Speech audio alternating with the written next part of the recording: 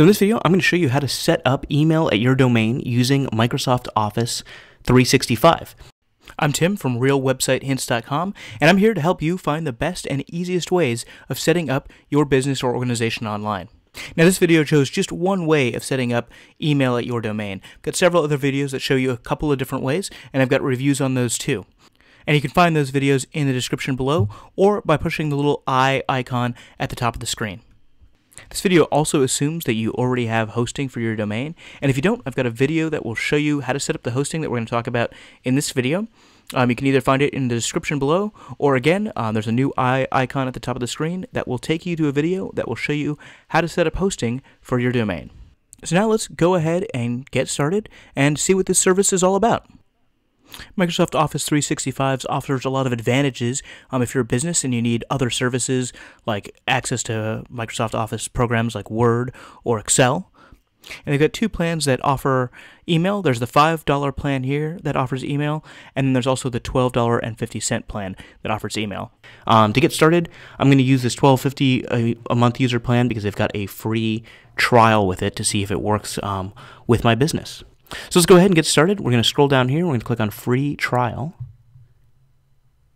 And then we're going to go ahead and just enter in your information here. I'm just going to fast forward through all this information because I'm sure you can figure out how to set this all up. The one thing you do need to know is that later on they're going to ask you for a phone number where they can text you a code so that they can make sure that you actually are a person.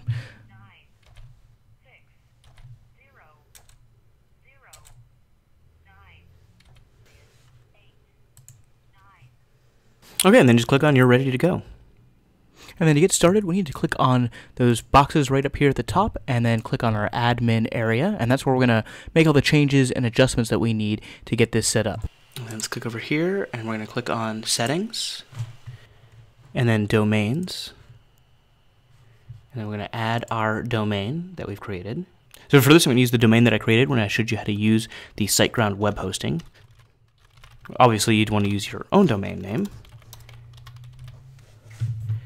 And then click next.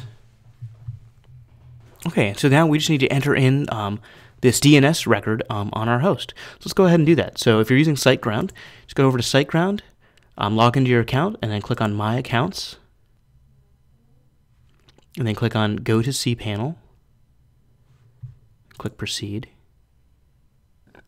And then let's click on the Advanced DNS Zone Editor. Okay, for the name, it says @ but actually what you want to do is just type in your domain name there, and then for the TTL, we're going to copy the information from over here, so that's 3600. And then we'll change the type to text, and then just paste in the information from over here, so just copy this, and then just paste this in here, and click Add Record. And then you can see that your record has been added because you can see this TXT record here at the bottom with the Microsoft information that we copied over. So we'll go back over here and we'll click on Verify. This can take a few minutes. Sometimes it's pretty fast. Sometimes it can take... Oh, there we go. That was pretty fast. Okay, so for this next step, we want to click I'll manage my own DNS records. And that's because we don't want Microsoft managing everything. We just want them to manage our email. So click on this. And then click Next. And then we want to change this MX record here. So we're going to go ahead and copy this MX record here. And we're going to go back to our cPanel. Go back to the cPanel home. Okay, and then go back to your cPanel home. Then scroll down here to where it says Advanced MX Editor. And scroll down here where it says Add a new record. We'll leave the priority 0. Then we'll paste in that information that we got. And we'll click Add New Record. Okay, and so now the email should be going to our Microsoft account. So let's go back there. And then we'll click on Verify. And now you can see the MX record has disappeared here, and the other records for the other services that Microsoft offers are still there. So that's good. So now we'll click on Exit. And then we'll click Close. And then we'll click Home here. And then we'll go to the next step. And we'll add a few users. And then we'll click on Next. And if you want to migrate your mail messages, you can use this, but there's also another way to do this later. So let's just click on Don't Migrate Email Messages for now, and we'll click Next. And then we'll do Exit and Continue later. And then to get your users to actually be able to use their email that you just set up, you want to go over to Edit a User, then search for a username of somebody that you did. So I'm going to do Tim2. And then if you click on this Reset Password button here, you can do an auto-generated password, and then you can email that person with their auto-generated password. And then click Reset.